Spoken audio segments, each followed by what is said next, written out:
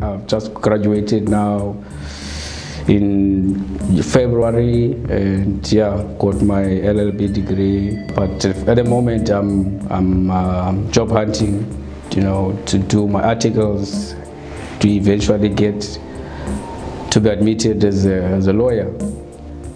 I mean, addiction was not the main cause of being on the streets. I should put it that way. Yeah, a lot of other things, family issues, unemployment. U10 kind of like prepared you for such things. Honesty, be honest first with yourself and honest with everyone else around you. There was never ever any dream, or not necessarily dream or hope that I would go to a university. No, never. I will never go back there again.